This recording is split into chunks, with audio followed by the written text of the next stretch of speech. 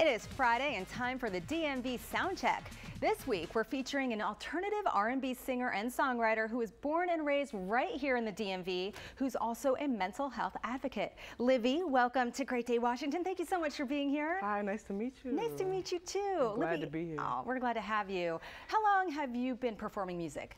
Well, professionally releasing, I've been releasing music since 2018, but then it took me a while to get through the stage fright jitters to perform, so I actually started ramping up performances like 2022. Okay. So yeah. And you write a lot of your songs. That's really unique. Not every singer can do that. How do you get your inspiration for that? Well, a lot of what I do is like I'll find a beat that I like and I'll just sit there and I'll listen to it like over and over again until I can hear the words how I want them to sound, and I start writing them out, practicing it, and then I just go to the studio and record. All right. And I know you're going to perform something for us today. What is that? It is my new single, Options. It's going to be released 48 hours from today. Wow. And yeah, I really hope you guys enjoy it. Yeah, I really enjoyed writing it. I've been sitting on it for a while too, so I've been really glad that I can share it with the public now. Oh man, and you said it comes out 48 hours? Yeah, October 1st. Okay, so you're going to perform for us, and you are going to actually play out through the rest of the show. So I want to say, have a wonderful weekend, everybody. Enjoy this song. Get out there and do something fun this weekend. All right, take it away. All right, thank you. Thank you.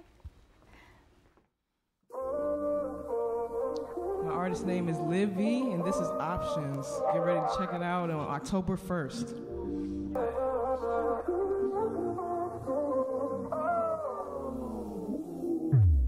I know you hear me. Can you forgive me? I know you fear me, but please believe me. I know you hear me. Can you forgive me?